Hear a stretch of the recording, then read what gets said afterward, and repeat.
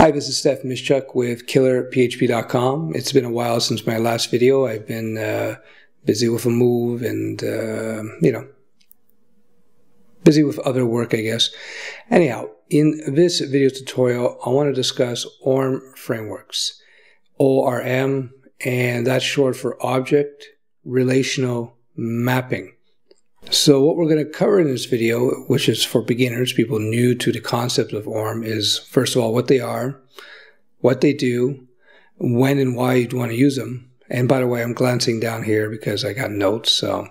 And finally, I'm going to look at a couple, very quickly, I'm going to look at a couple of ORM frameworks that are available to us in the PHP world.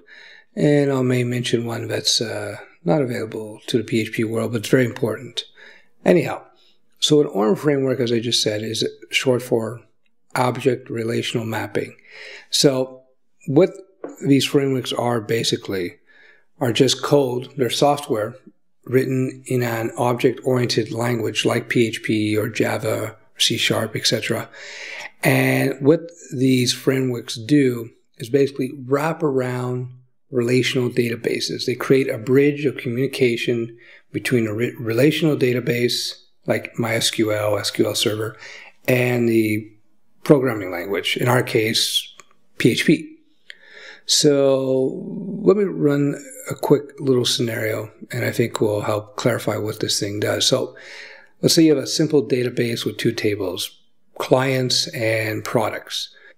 So you would take your ORM framework, and you would point it at this database, and every ORM framework has its own way of doing things. Some have to be configured with XML files. Some use something called reflection, and they're able to basically scan your database and generate its own stuff. Anyway, however your framework in particular happens to work, in the end, what you have are a series of objects, as in object-oriented objects. In the case of PHP, of course, it would be PHP objects. And these objects would map the various tables in your database. So what you as a programmer would then do is use these objects to interact with the database as opposed to having to write straight SQL code and doing all that manual connecting. In PHP, of course, the manual stuff would be using the MySQL libraries or the PDO libraries found in PHP.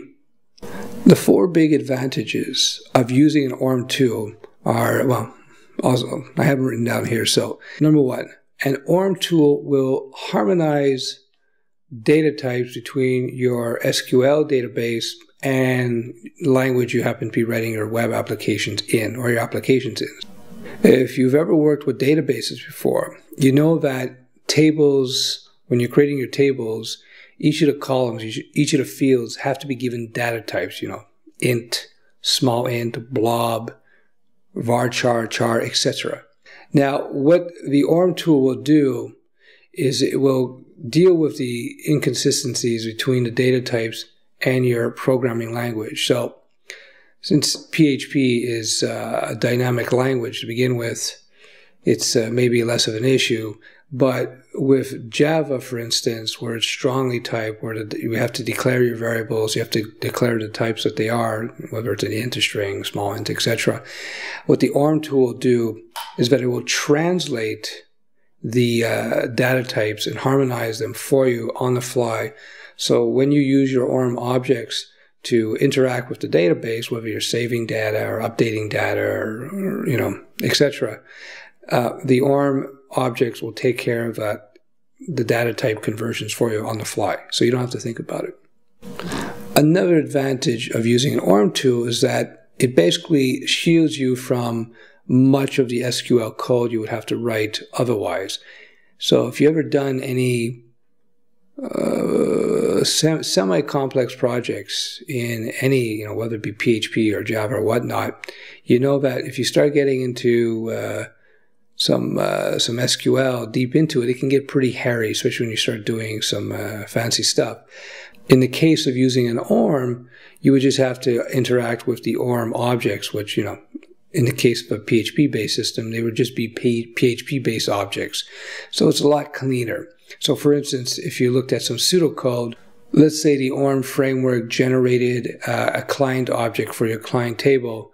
You would just have to instantiate that object and call it save method, for instance. So you might say client new, my client equals new client, and you add your data in with the constructor when you're constructing the object initially. Then you would call a save method of the client object, assuming that your ORM tool created a save method. It could be some other method name, but basically would save the data to the database, and that's all you'd have to do. You wouldn't have to write SQL code and start trapping for data types, etc.